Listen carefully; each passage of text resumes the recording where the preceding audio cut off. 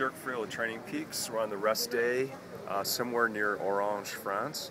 I'm here with Richie Porte, and he's on Saxo Bank SunGuard. And thanks for joining us, Rich. You go by Richie or Rich? Richie. Richie, all right. Richie. You know, you came into the tour having prepared coming off the Giro, Yep. and most people say that's not ideal preparation. You've certainly had success in the Giro before.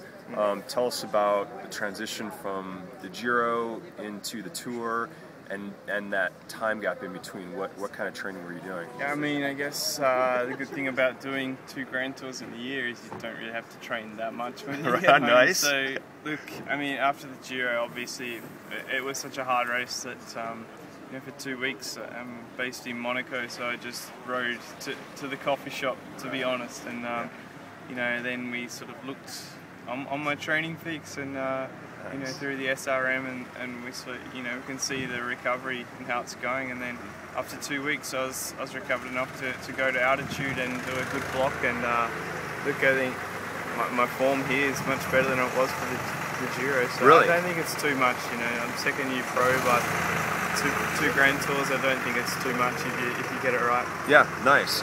So we were just at the press conference and heard Roger Contador say that he did one race between the Giro and the Tour, and that was his national championships. Yeah. He kind of entered the Tour, his form was off. So you didn't feel kind of under weather and lack of speed or any of that the first week? I mean, I didn't race at all in between, but no, I think in the first week, I was a little bit rusty, but it doesn't take too long to get back to it. It's more the bike positioning and the fight to stay up the front that gets to you. Right.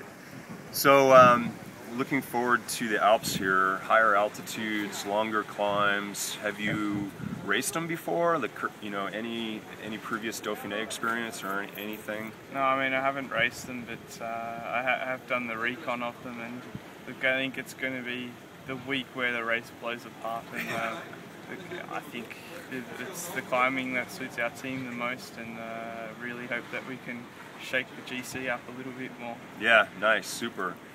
Thanks for visiting with us today. Thank you.